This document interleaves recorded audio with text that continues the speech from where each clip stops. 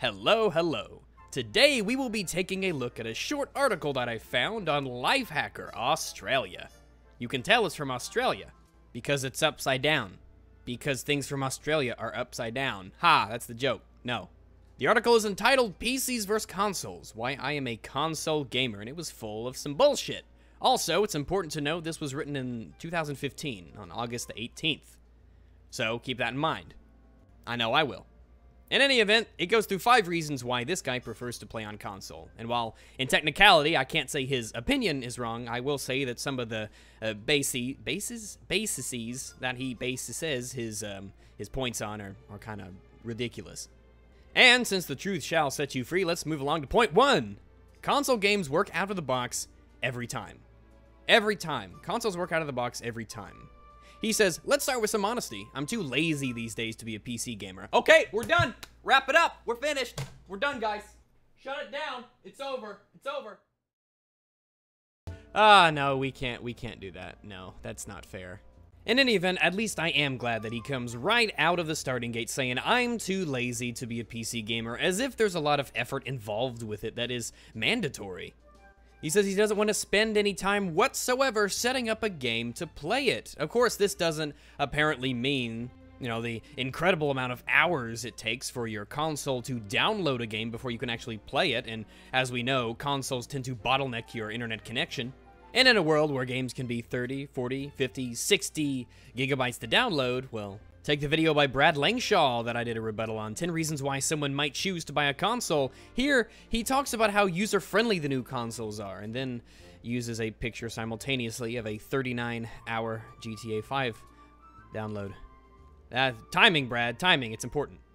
What I like about console gaming is that you don't need to worry about resolution, colors, VSync, or, if we were time-traveling back to the 90s, which Sound Blaster driver to use. Well, that last bit doesn't matter because this is not the 90s and we are not capable of time travel. Well, we are, just only in one direction and fairly slowly. At least most of us anyway. Let's see, resolution. Normally it's automatically adjusted to your monitor, in which case if it's not, you can just change it in the graphics settings and bam, you're all good. Colors? I don't know about adjusting colors. Maybe he means colorblind mode, in which case, since most people are not colorblind, and I am not colorblind, despite what you may be led to believe. You don't mess with colors. Perhaps you can mess with colors on your monitor, but of course televisions do the same thing, so that doesn't put console ahead of, the PC. Seems to me like what's his name? His name's Thorin? That's actually kind of badass. Thorin says, I realize this comes at the sacrifice of customization, but I'm not the type to really customize anyway. Indeed, he's going to take games how they are given to him, and he's going to like it, I guess. I don't know, I suppose some people can think that if they wish. I'd prefer my entertainment to come out of the box ready to go so I don't have to spend time worrying about how I can make it work. Well, I don't know about you, but I'd rather spend 10 minutes fidgeting with the settings for just a little bit to get it just right, instead of waiting 39 hours for my Grand Theft Auto to download. But hey, that's just me. People can be different, and that's okay. I mean, after all, just think of all the incredible, amazing things that you could do in 39 hours. You could, I don't know, clean your kitchen or sweep the front porch. You could make your bed a lot of times. I don't know. Thorin tells us, I'd rather upgrade my system once every 6 or 7 years with a single bulk purchase than worry about and waste time shopping for individual parts every 2 years. One, you don't have to upgrade every 2 years. This is obvious, and I've said it ad nauseum. Of course, this was made just about a year ago, so I understand. Oh, well, no, I don't, because back then, it was still a silly point against the PCs anyway. You don't have to upgrade every 2 years. You don't have to upgrade every 3 or 4 years. You upgrade when you personally feel like you should. Not every 6 or 7 years when you do need to upgrade, and you only have, 3 choices to choose from, and not, a gajillion. Anyway, let's move along. Consoles aren't computers, and that's a good thing. What a very confusing thing to say. What does he say? I spend 40 to 50 hours a week in front of a computer for work. Well, you are the product of the life decisions that you choose, Thorin. And I'm sure most of you do too. Oh, God, Thorin, you're adorable. The last thing I want to do is spend my leisure hours there as well, because Thorin doesn't understand that you could play a PC on a TV monitor. Console gaming gets me away from my PC, out of my computer chair, or in the case of mobile gaming, out of my house completely, and away from work. All right, again, if you think this is a reason to be on console instead of PC, then get a PC, hook it up to a TV instead of a computer monitor, and then get a controller, right? Get a controller and use it with your PC as you sit on the couch. This is an option that the PC affords you. Plus, you get to kick back on the couch, which is a great way to take a load off at the end of the long day. It's not how I take my loads off at the end of a long day, but hey, to each his own. Console games are made for controllers. Now, of course, I could just sum all this up by saying you can use a PlayStation 4 or an Xbox 360 or an Xbox One controller with your PC, but, you know, that just wouldn't do this malarkey justice. We're gonna take things a little deeper. I do like the way he starts out, though, because this makes some sort of sense. Here's the thing about the controller versus keyboard and mouse debate. I'm not huge into twitchy first-person shooters, so I couldn't care less about precision. So he acknowledges the fact that the mouse and keyboard are more precise. Thank you very much. It's very tiresome to have to explain how it is not the case, especially not with auto-aim. When I said mouse and keyboard are more precise, mouse and keyboard is more precise. Ugh, mea culpa. I have a reputation to keep here. I'll play and enjoy the occasional slow shooter like the upcoming Fallout 4. Well, 23 frames a second in firefights is slow, I will give you that, Thorin. But you typically won't find me playing Battlefield or Call of Duty, so that whole mouse and keyboard is the best and most precise control scheme just doesn't do it for me. Fair enough. For as many keyboard-centric games there are on PC, there are just as many games that are best played with a controller because they're made that way. No. You don't seem to understand. Games, consoles, things that are designed for the inhibitive design of what a controller is. It holds the interface back. When you look at the desktop, for instance, versus the dashboards of the Xbox or the PlayStation or the GameCube or any console, like the Xbox One dashboard you see here, you go left, up, down, right, and there you go. The entire interface, the entire schmagaggle here is designed to be used with the controller's limitations in mind.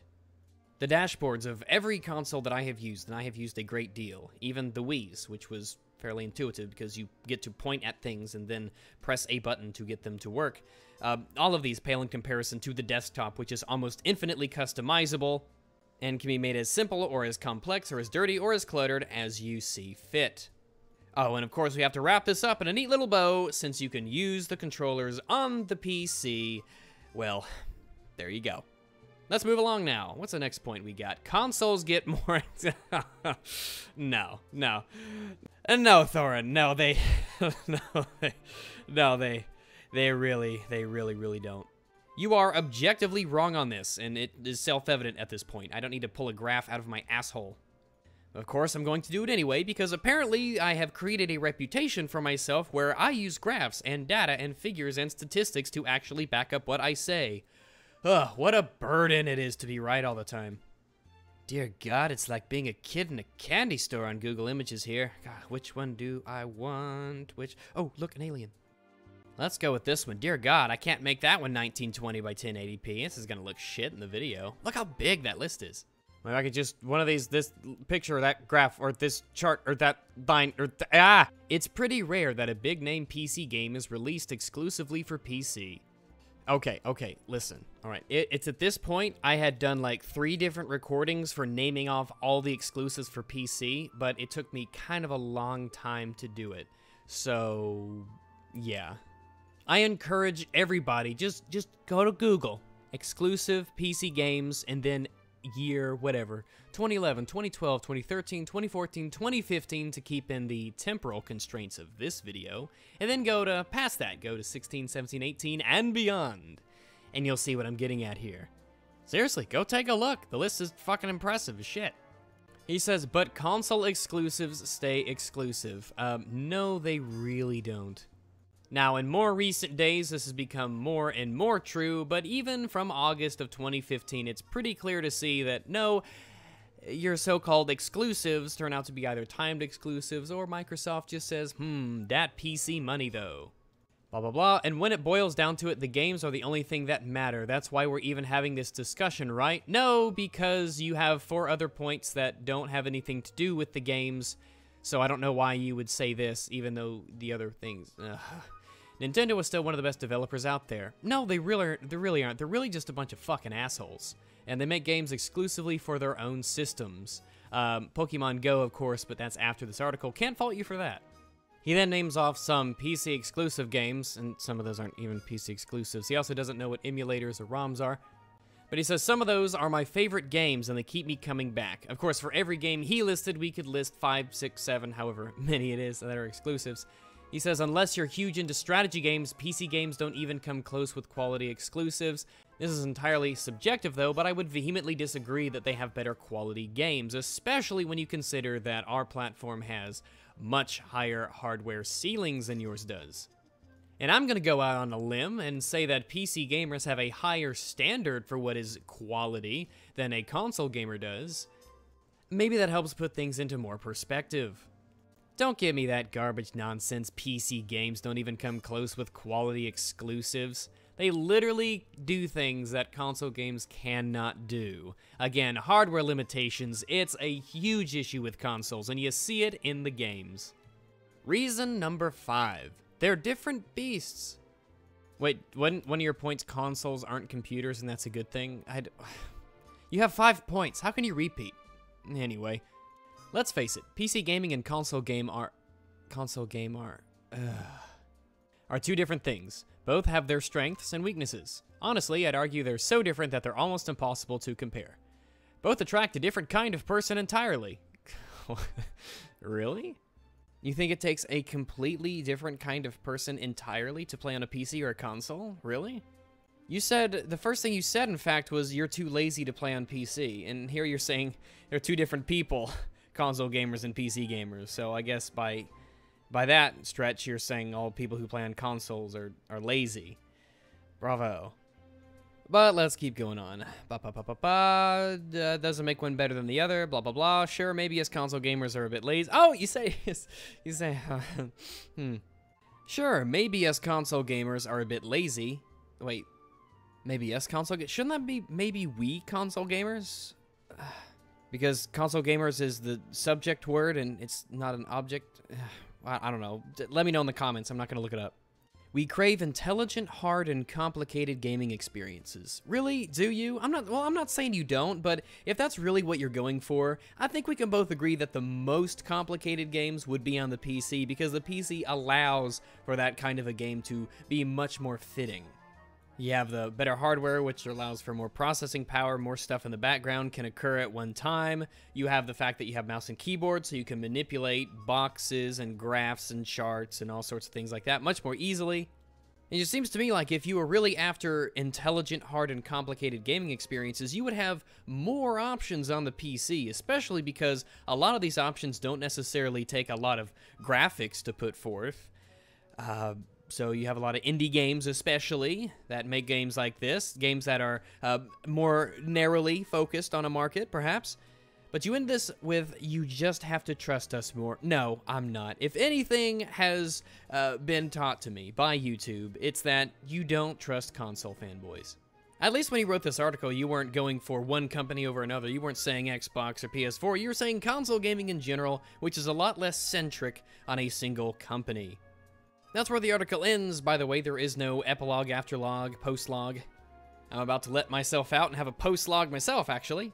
But there you go. Lifehacker Australia's Why I'm a Console Gamer. He had 5 reasons. One of them was really a repeat. One of those reasons was really mostly it really was just kind of the summary, I suppose. It was dumb, but it was a summary. I mean, bravo for trying.